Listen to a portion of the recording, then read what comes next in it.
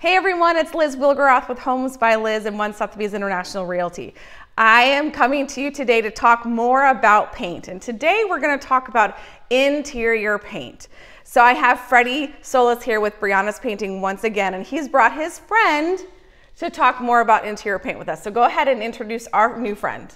Hello everybody, I bring today Jimmy, my Sherwin Wiliams rep. So when a customer has needs a consultation about colors or different kind of paint, he's the best person to ask about it. So Jimmy, welcome.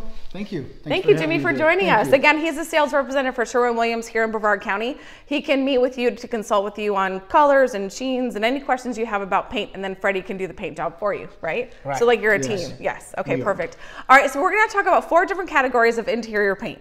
The first one being gloss. So when would we use gloss paint? So we typically recommend gloss for high impact areas like doors, trim, cabinets, where washability and durability are extremely important. Perfect. And then semi-gloss? Semi-gloss, very similar situation, cabinets, trim, doors, anywhere again where we need washability and durability. Okay, and you brought a paint today. I did. In the gloss family that we think is probably the best thing to choose when you are painting baseboards or doors or trim or cabinets. So go ahead. So this is our emerald urethane trim enamel. This is soap and water cleanup. It's a water-based trim paint, but because it's urethane enamel, it dries extremely hard and durable. Nice. Flows and levels very nice and smooth, and very washable and durable. Perfect.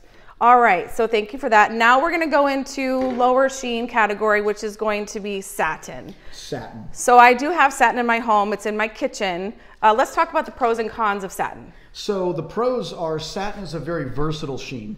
You can use that in many rooms of your home, bedrooms, living room, family room, even kitchens. It has a medium sheen and it's very versatile. You can use it in almost any room. Is it washable?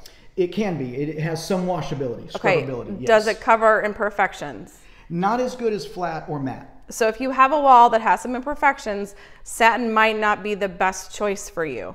But you may want to use it in the kitchen because you can wash it down should you get any stains on the walls. Correct. Okay.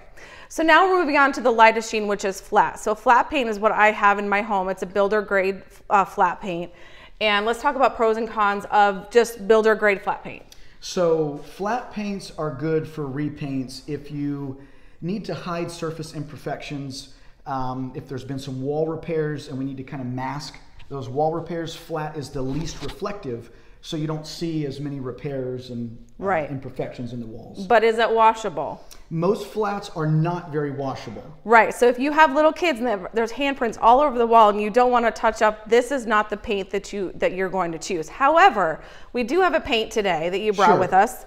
And this is in the flat family, but it's a matte finish. So you can go ahead and talk about this paint. Sure, so this product, this is Duration Home. This comes in a flat, a matte, a satin, or a semi-gloss.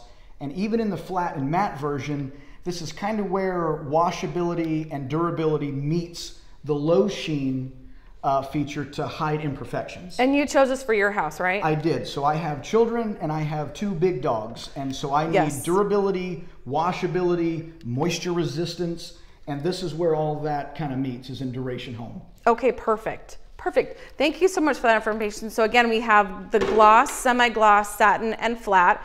If you have any questions about paint, you can always reach out to Fredy or Jimmy. I'll link their information in the description below. Any other comments before we let you go? I think that's it. I think we covered some good stuff. Wonderful. Hey, thank you for coming. Thanks for coming. Thank you very much. Thanks, guys. Have a good day.